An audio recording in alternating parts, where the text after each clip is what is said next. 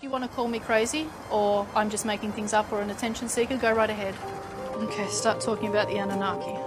My job and my business is to deliver messages for the ETs. 95% of all alien races have got bases in Antarctica, deep underground.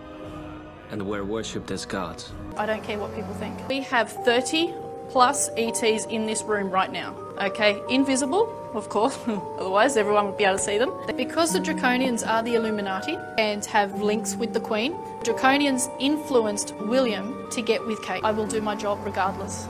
For 7 years I've been training spiritually with them. They've been teaching me vibrating my energy at a higher level. They have been manipulating my body, my DNA. They use their DNA and the DNA of apes. We did not evolve from the apes, we were created. And they do possess me and use my body to deliver messages. They will be showing themselves in the next couple of weeks and months to everybody.